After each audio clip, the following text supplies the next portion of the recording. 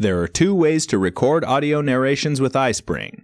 You can use the detailed narration editor interface, covered in another tutorial, or click the Record Audio button on the iSpring toolbar in PowerPoint.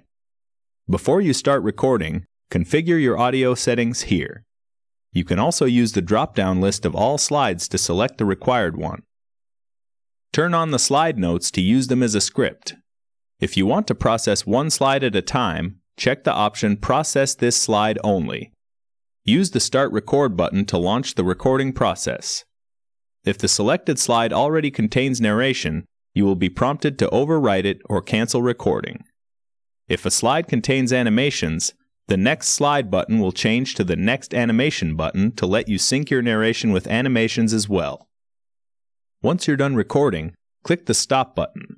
You can then use the Play button to preview your narration. When you're satisfied, click OK. Your narration will be added to the corresponding slides.